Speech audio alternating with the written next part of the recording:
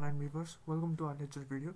In this lecture video we are going to find the total elongation of this bar, and we have been given the Young's modulus velocity E equals to 2.1 into 10 to the power 5 Newton per mm square. So we have here over three sections. The first section consists of portion AB, the second portion consists of portion BC, and the third portion is the portion CD. So if you look at our first portion is simply a rectangular steel bar which has diameter 26 mm and a force of 50 kilonewton. A tensile force of 50 kilonewton is acting at side A. And similarly for our section CD is similarly another steel bar which has length 0.8 meter and a tensile force of 50 kilonewton is acting at the portion D, and we have diameter of 18 mm. And now for our portion BC, what you can see is we have 26 diameter at the portion B, and it is uniformly tapering, or the diameter is uniformly decreasing to side C, and the diameter at side C is 18 mm. So our portion BC is an uniformly tapering circular bar. So we have steel bar for section 1 and uniformly tapering circular bar for section BC, and for our section 3rd we have another rectangular bar, and they have respective length of 1 meter, 1.2 meter and 0.8 meter. So firstly we are going to draw the figure for our section first. So for our section first, so let me draw it in this way. For section first, so for our section first we are going to draw our figure in this way. So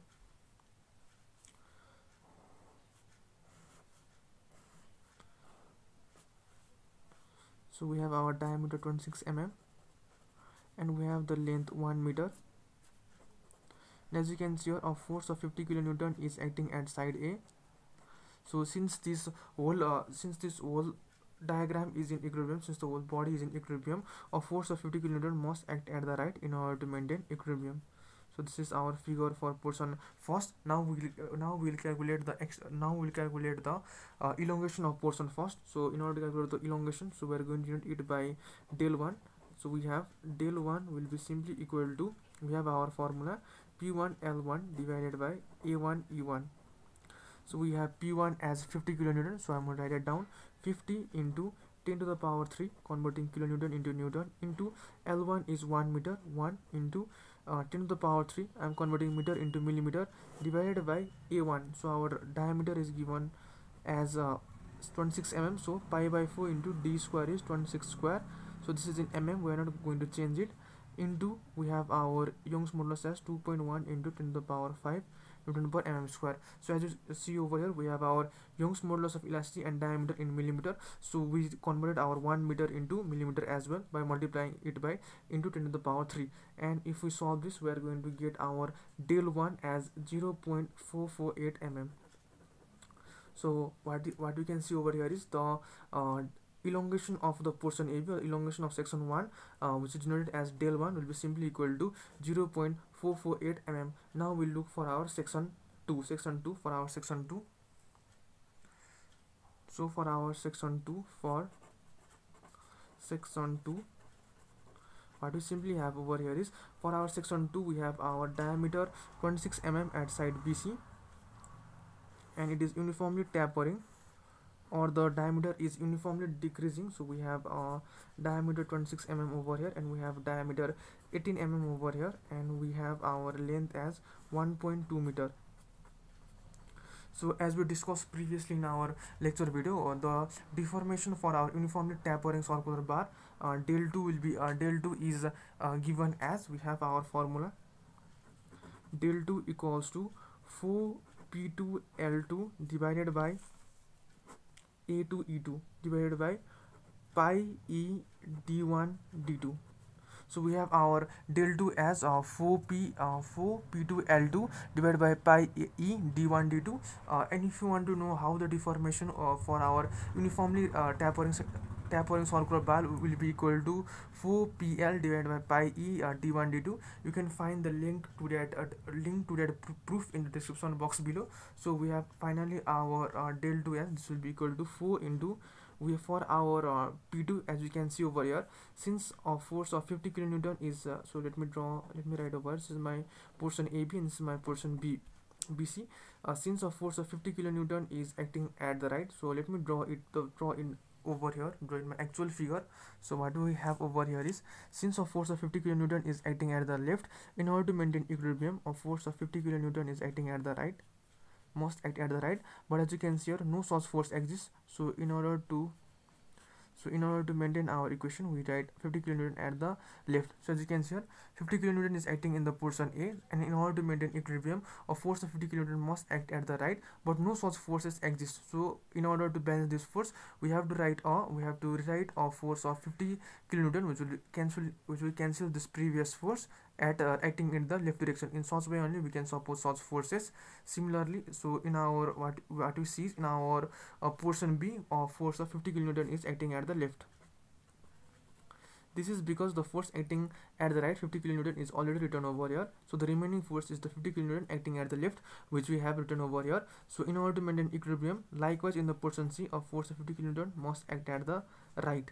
So as you can see here, in this portion as well, for our final portion as well, a force of 50 kilonewton is acting at the right. So in order to maintain equilibrium, a force of 50 kilonewton must act at the left.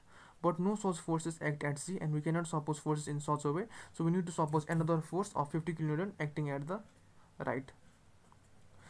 So in such a way only we can suppose such forces, 50 kilonewton acting at the left and 50 kilonewton acting at the right. So for our portion C, we are going to take the force of 50 kilonewton acting at the right. So we have written it down over here, and now we are simply going to calculate our del 2 for our uniformly tapering circular bar, which will be equal to 4 into our P2 is 50 kilonewton. We convert kilonewton into Newton by multiplying it by 10 to the power 3. Next, what we have is, we have L2 as 1.2 meter into 10 to the power 3. We are converting meter into millimeter, divided by pi will be simply equal to pi, into we have our E as 2.1 into 10 to the power 5 Newton per mm square, and we have our D1 and D2 as 26 mm and 18 mm respectively. So we'll simply write that as 26 into 18. So we get this to be equal to 0.777 mm. So now we are done with our section 1. Section 2, now we will be solving for our section 3. So our section 3 is quite similar to as that of section 1. So I will be doing my section 3 over here. For section 3, what we have for our section 3 is, we have figure in this way. We have our steel bar of diameter 18 mm. This is my portion CD, and a force of 50 kilonewton is acting at the right. And I explained before, since in order to maintain equilibrium, a force of 50 kilonewton must act at the left. So let me simply suppose 50 kilonewton. So I have already supposed this 50 kilonewton over here, so the remaining 50 kilonewton is supposed over here, and we can have this logic as well. In our section D, we have a force of 50 kilonewton acting at the right, and therefore in order to maintain equilibrium, a force of 50 kilonewton must act at our section C. So we can use that logic as well. Now we have our del 3 as, so this is our steel bar, and it is not uniformly tapering. So we have it has the same diameter 18 mm uniformly. So we have our del 3 similarly as that of section 1, which will be simply equal to P3 L3 divided by A3 E3. So we have our P3 as 50 into 10 to the power 3 into L3. Okay, I have written my L3. So my L3 is given in question as 0.8 meter. 0.8 meter. So and this will be simply equal to 50 into 10 to the power 3 into 0.8 into 10 to the power 3 into 10 to the power 3, converting meter into millimeter, divided by our area will be pi by 4 into d square is 18 square into Young's modulus velocity is 2.1 into 10 to the power 5. On solving this, we are going to get our value as 0.748 mm. So in order to find total elongation of the bar, our total elongation is denoted as del, and so simply equal to del 1 plus del 2 plus del 3, and this will be equal to, we have our del 1 value as 0.448 mm plus del 2 value is 0.777 mm plus del 3 value is 0.748 mm. On adding all this, we are going to get our total elongation of the bar as 1.973 mm. So hope you have understood how the elongation of the bar is understood, and if you have any queries, you can comment down below, and if you like our content, do subscribe the channel. It will motivate me to upload more similar videos. Thank you.